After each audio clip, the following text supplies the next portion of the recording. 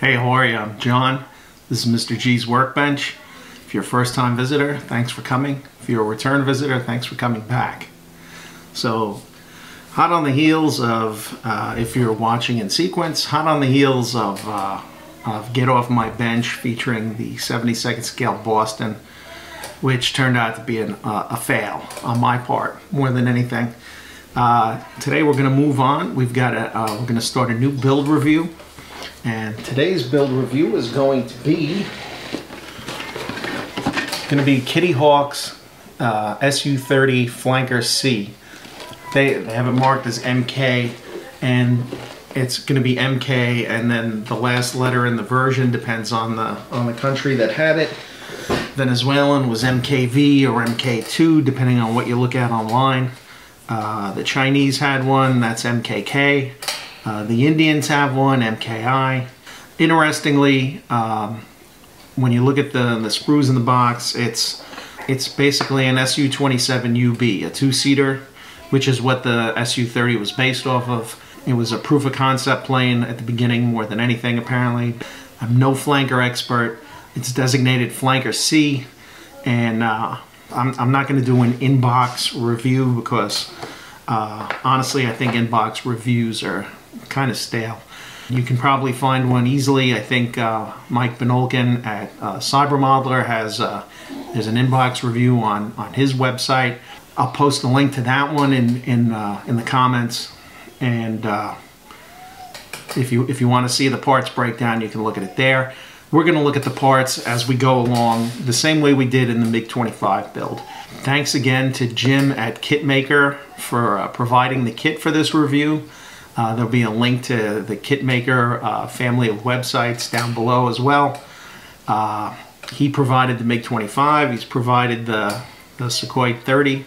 Why don't we jump right into it and let's see what we're going to get for the first couple of steps. I'm pretty optimistic about this build in the sense that I've built Kitty Hawk's Sukhoi 35, which was actually, it was an enjoyable build. It's in my display case. I use the black and white camouflage scheme. Aside from the decals, which were a little iffy, the build overall was good. The fit was good. I think Kitty Hawk has stepped up their game in terms of a lot of the kit engineering decisions they make. There's still a couple in this kit that I'm pretty certain are going to turn out to be awful, but we'll get into that as we get along. So let's take a look at the instructions and see what we need to start. All right, before we start, quasi open box review. Just a quick overview since we've got the instructions here with the parts map.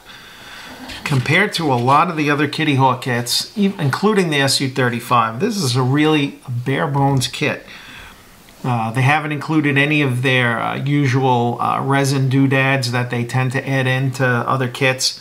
There's none of that. They haven't even provided you with weapon sprues, so there's no weapons. Looks like there's a couple of twin pylon mounts, and that's it. They don't even give you missiles. So this is truly like you're building a demo version of the plane, is what it comes down to. So let's move on to begin at the beginning. Step one has you building the two ejection seats. I can tell you it's slightly different from the ones in the Su-35 in terms of just a couple of bits of the assembly. You've got B1, which is the seat pan. You've got B12 is the seat cushion. And get that focused in. You've got the headrest, B23. B11 is the rear of the headrest that you're going to mount to the seat. And you can see it's got the ever popular little ejection pin thing sticking out of the front of it that'll have to be cut off. B71. You've got the armrests, B57 and B58. Those are there. I mean, they're tiny. And I'll give Kitty Hawk credit this time. Some of the tiny, delicate parts here for the headrest are, in fact, well molded onto the parts tree. So, really There we go. That's the rest of the headrest assembly, B55 and 56. You've got the ejection handle, B22. And the other part of the leg restraint, there, it focused. Nice. So you're going to clean those all up, put them together, and you're going to wind up with this. Here's the seat assembled. Looks decent. I mean, my personal opinion, it looks like the headrest could be lowered. You know, why has it got to sit so high? Is a big tall guy sitting there? I don't know. So the only thing left to add on to this is going to be the photo etch seat belts. So we're going to get the other seat built up, and then we'll get the rest of the cockpit together. Speaking of which, I'm going to skip ahead of here. I've already done step 2, which is both rear bulkheads for the forward and back cockpits. They're pretty straightforward. There they are. They're slots, open slots in the bottom of the front and back cockpits that those rear bulkheads will snap into. They pretty much literally snapped into there. The fit was good. The fit of the ejection seat rails was good, and even these little B2, these things here, they were molded decently on the sprue and easy to remove, easy to clean up. The only thing I would say is, see, there's little sinkholes in each one, so I'll hit them with some Vallejo putty before I paint. So, and then the other thing I did was I attached H2 and H3 of the rear, the extra rear consoles. You can see there. The detail, the molded in detail of the cockpit is I think it's pretty nice. I mean, that's better than a lot of other kits. For the purpose of this kit, I think these are actually pretty nice. So I've got that done already. That'll be waiting for paint. I've got the control stick set aside.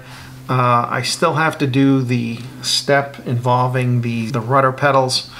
They're very finely detailed, not finely detailed, they're finely molded, and the trick is just getting them off the sprue. It's not like the MiG-25 where the minute you try to cut it off the parts tree, they break in half or anything.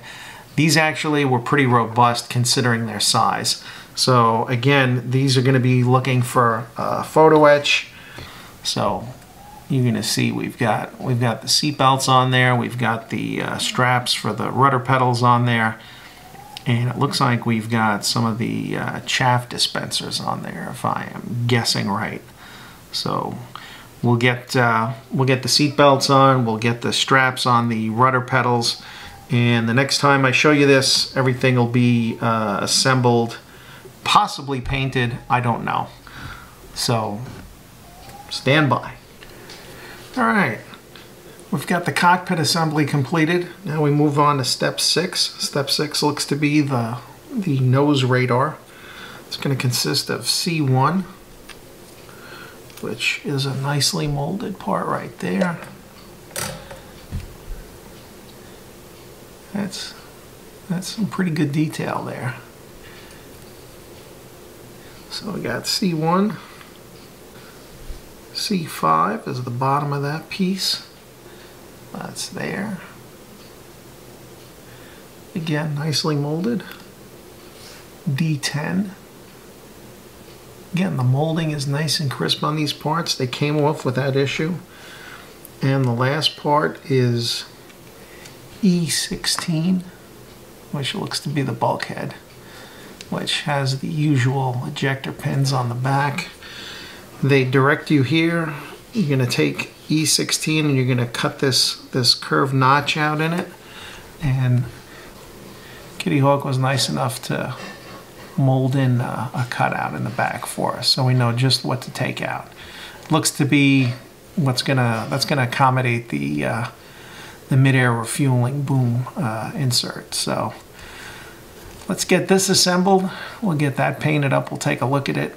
For once, I might entertain Kitty Hawk's concept and actually leave all these compartments open that are made to be open. Let's take a look at this assembled and painted and we'll see what we think. Alright, radar assembly is finished. Now we're going to move on to step 7, which is the nose gear bay. So first part of the nose gear, we got E21. It's a nose gear bay. I'm not looking for, you know, conduits everywhere in this. No one's ever going to see it. E7 is the one end of the gear bay. E3 is the other end of the gear bay. There's conduit if you're so inclined. Right, there you go. There. And then you got the sides, 17 and 18. A reasonable amount of detail on those. So I'm going to slap that together and then we will move on to step 8. Well, after the nose gear bay is assembled, steps 8 and 9 have you building up these structures that are going to go in the lower fuselage. The engines are going to slot into these. The problem is, like a lot of stuff, I started building this, and like a lot of Kitty Hawk stuff, there's a nice vague description of where part A8 is going to meet up with A17. I mean, if you just kind of, here's 33 and 17 together, because that was easy because there was actually a tab built into that one. But if I just try to build that the way it is, there's nothing to hold this together. There's nothing holding that together. So I think the best way to handle this, and maybe it'll come back to bite me later, is to skip ahead to step 11. You would install these assemblies from 8 and 9 into the lower fuselage along with these little extra pieces that fill the spaces on the sides. So I think what we're going to do is we're going to try to do this so that you can watch. Let me get this out of the way. So let me start by putting this in. I believe this is 65. Again, there's no positive locating. There's no positive locating for this. Make sure it's sitting nice and flush. All right, there it is. We've got that. And we've got this assembly. The pieces we know go together right. We can slide in. There's a track there to the side piece to mount into. So I'm going to tack that in. All right, and then we have this A8 that nobody is ever going to see again, and that's going to go, and they would have you put this B34 piece. See that? And again, I had to cut these off the sprue. There were 3 attachment points. That's why it's got this little bend in it now, because before I put that A8 on, I'll put a little cement on one side of this. I don't know if this is going to serve any purpose going forward, but standard hot mess. So I've got that rod in there. Before I even start, I'm going to put a little track of extra thin on there. Dexter will keep snoring while I do this. So that's kind of in. Oh, man, I apologize for the bad camera angles. Getting that somewhat set up. Alright, so there. I highly recommend building steps 8 and 9 up inside the lower fuselage, because there's just no way you're going to get this done otherwise. 95, maybe even 99% of people aren't going to show that off. So was this trip really necessary? Step 10 is the engine assemblies. These are all the parts you're going to need to wind up with one of these. So here is a completed engine. Let me get the light over here so you can see this. Oops. One of the little speckly pieces just fell off. You'll see this. This is what you'll see through the open access panel. I'll show you like a close-up of it. I'll show it to you now while you're ogling this. So all these pieces are what you would use to get to this. That's all you're going to see down the chute from the intake. You're going to have an exhaust on top of this, so this is going to be even deeper and not seen. What you really need, if you're just building this plane and you're just going to you're not going to look at those engines, then you just need the two engine halves, 51 and 52. And like everything from Kitty Hawk, it wouldn't be a Kitty Hawk molded part if it didn't have those tabs all over the inside. For the most part, you won't see any of those. Clip them out. This one you're going to have to clip out and sand a little bit. You might catch a glimpse of that behind the exhaust fan. Same thing on the other side. This is going to be the exhaust parts. This is all you need: the afterburner ring and that fan. The intake fan is right there, nicely molded. Oh, look, more tabs on the back. You can see here we've got one engine, the one engine I detailed, I've installed, and I left the other one out to show you. Don't just drop these in and be like, okay, it's in, because that's not fully in. You have to take it and you have to give it a little bit of a gentle nudge, and you'll hear it snap in.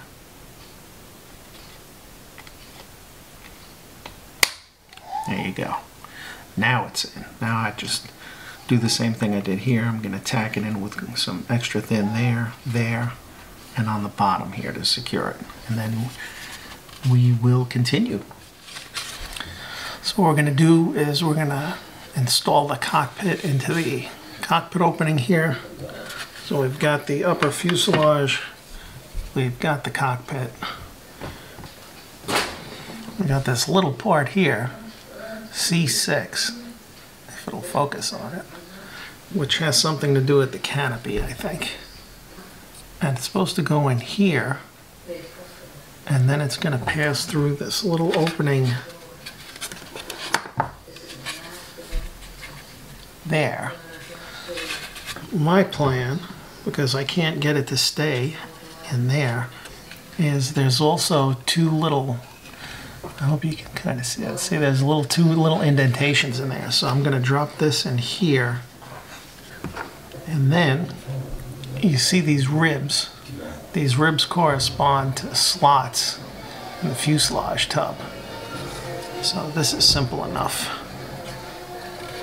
Line up the slots and the ribs.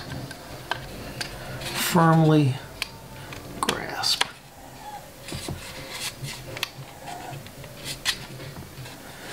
Turn this over to check it out. Make sure everything's lined up. Everything's going in. Here we go. I was hoping for some reassuring click, but I don't think I'm going to get it. And that still has some pivot to it, so I think I'm good, because I don't know what position it's supposed to be in to begin with. There's the fit of the cockpit to the upper fuselage. Now I'll cement that in with a little bit of extra thin. Last thing we're going to do for this episode is we're going to install the nose gear bay into the recess here in the forward fuselage. It's actually the only way it'll fit. What Kitty Hawk has done is they've molded some little tabs. Let's see if you can see that. You can see those raised tabs. So they've molded them into one side, and they've done different ones on the other side. So it only goes one way. So let's get this put in. So there it is from underneath. Kind of get it to focus. Everything kind of lines up well. I think we're good. I think we're just about done with the first part of this build review. Let's recap. We've got the lower fuselage with the engines installed, with the intakes are lined up. So far it looks good. I'm still considering painting the forward portion of this engine to show it off with an open door. I don't know, but I'm seriously considering, because it does look pretty decent. I've got the nose gear bay installed. It's in there. It's fit nice. Once you get past picking off 8,000 little nubs to get it together. Then we've got the upper fuselage. We've got the cockpit is assembled and installed. Just needs a little bit of touch up in the back here where that unpainted peg is. So that's as far as we had to go with that. These are those engine bays. I might leave this one open like I was saying for that one engine. And it's there, and this is a build review, so might as well make it look good, right? So that's done. So I think we're done with this episode. Again, my thanks to Jim at Kitmaker for providing the Sukhoi 30 kit for this build review. Thank you. We're up to 47 subscribers now. I thank each and every one of you for tuning in and supporting me. And I hope I can keep sharing my enjoyment of model building. I hope you guys enjoy what you see. Please let me know in the comments how you feel. Give me a thumbs up or a thumbs down. I tell you every time, I have no problem with getting a thumbs down. I just would like feedback when you do it. Just let me know why you didn't like it. Aside from that, like and subscribe, as they say in the world of YouTube. And we will see you in part 2 when we'll do the main gear bays. We'll get the 2 fuselage halves together, and I think this is, so far compared to the MiG-25 build, I think this is good. I'm relatively happy with the outcome so far. So I hope you'll come back for part 2, and thanks again for tuning in.